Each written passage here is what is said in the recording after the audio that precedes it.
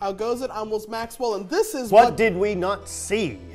This is the segment where I, Zach Hanner, take you on a deep-sea exploration of all the rare creatures that reside in the abyss.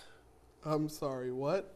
What Did We Not See, spelled S-E-A, where I take you... No, I know, I caught all of that. What are you doing here?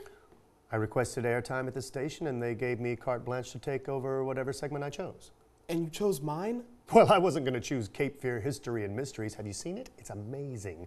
They tell North Carolina stories and folklore through reenactments. I can't get enough of it on WWAY News and full episodes on WWAYTV3.com. Today, I bring you 3 unique sightings found in the abyss. All right, shoot, I'll take a week off. Do your thing. Australian researchers have captured footage of the rarely seen headless chicken monster. This was off the coast of Antarctica. The headless chicken monster is a type of sea cucumber. It's only been on video once before, and that was in the Gulf of Mexico. All right, cool. So it's only been seen once before? It's only been on video once before.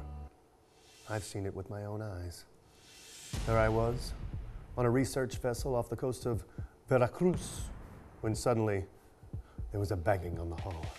The ship rocked. With each thud, the sailors rushed to the edge to see the source of the never-ending volley. Something told me not to look, that the sight would change me. But curiosity got the better of me. I peered over the edge in horror. One of the sailors screamed what it was, but I already knew. Monstruo de pollo sin cabeza! It puffed up to gargantuan proportions and struck our ship asunder. I alone floated to shore on a piece of driftwood. I've been hunting that beast ever since. Know this. If it takes me 1,000 lifetimes, I will find it, and I will kill it. Wow. Okay, I don't believe a word of that story. And that will be your folly. You said you had some other discoveries that you wanted to share? Oh yes. And we now go to the coast of California, where the Pariah rufescens jellyfish was spotted. This predator jelly has a bill 3.5 inches in diameter and around 30 tentacles. Its red color allows it to camouflage in the sea because red light is not visible in the abyss. Oh, that's really fascinating. All right, so what's a But third? do not let the Pariah rufescens distract you from its main intent. The jelly has an intent? Yes. To make us forget about the headless chicken monster. Beware the headless chicken monster. It's invertebrate, but it has enough backbone to follow through on its mission to end us all. Yeah, okay, sure. So what's our final discovery in the abyss? No. It's in the abyss.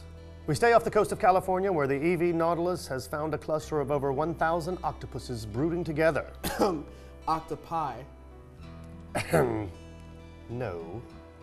These female octopuses tuck themselves between rocks and use their tentacles to protect the eggs. Not only is this the largest cluster of octopuses ever spotted, it is also the first time this species has been seen near California. That's an incredible sight.